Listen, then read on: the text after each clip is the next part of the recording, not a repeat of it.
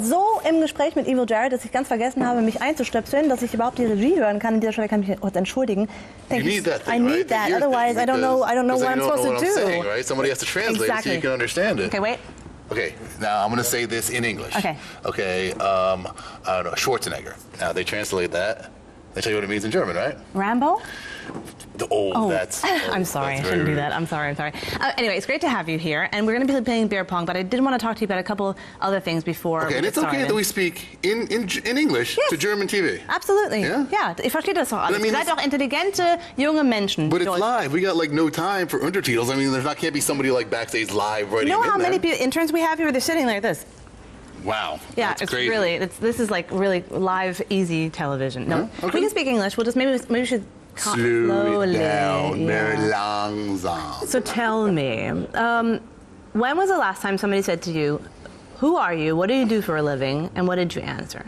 Oh, it was on the subway over really? on the way to the airport today. Yeah. Like, they have no idea. Really? Yeah. Well, dude. Okay. Look, first of all, I'm in a band from like 15 years ago. Second of all, I'm just the bass player. Third of all, we weren't that good to begin with. Yes, you were. You guys sold millions and millions of records, and you're on the air all the time right now. Yeah, but like back in like early 2000, every fucking band sold millions and millions of records. I mean, the Spin Doctors sold 1 million records, and they're horrible. Okay, so all right. So you're fine when people don't know who you are? Yeah, perfectly fine. Or do you actually enjoy not being recognized? No, it's very, very nice to be able to be anonymous. Like, I'm right at sort of like the level now where, like, if I really wanted to go out and have people recognize me, because, like, a lot of times I'm on TV and I have those big, stupid looking sideburns, I'm the only asshole running around with those. So if they see somebody with that, it's either me or Carl Yastrzemski. So they figure out, okay, so it's got to be the guy from the Bloodhound Gang. But you shave him off, and I can run around pretty much anonymously. But people who do recognize you, do you notice that people get a little scared sometimes because of some of the stuff you do on the air, or are they like a little bit like, ooh, we should be nice to him because he might do something that is crazy? What, like with the puke and the crap like that? Well, I mean, I think they realize that is pretty much just an act. Like, I'm just a normal guy, and the role that I play is some asshole that goes around puking and pissing on people, right? I mean, if they don't think that it's an act, what do they think? Wrestling is real too? It isn't?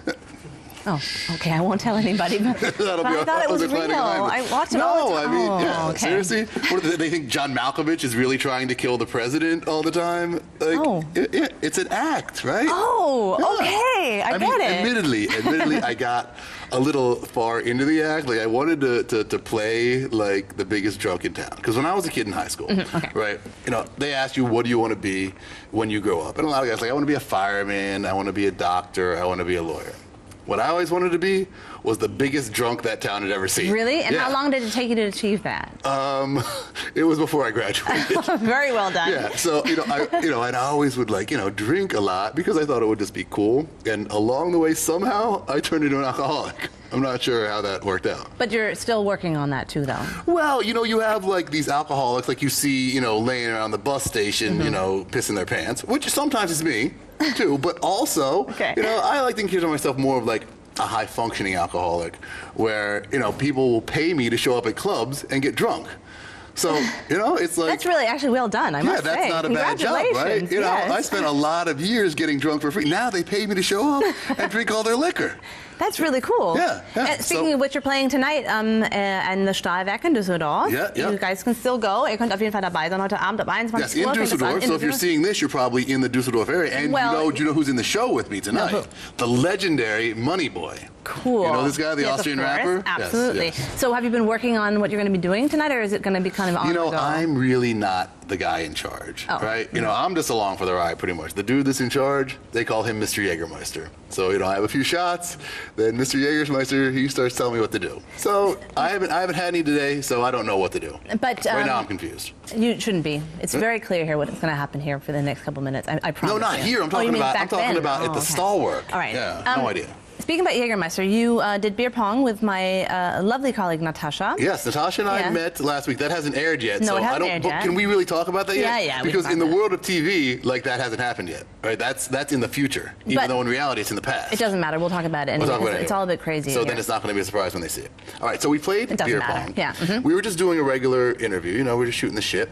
And I was scheduled to do a beer pong tournament at this Rock and Revere festival because I was I'm not sure exactly what I was. I think they called me the face of the festival. I think the social media ambassador or something like that. Yeah, whatever it was.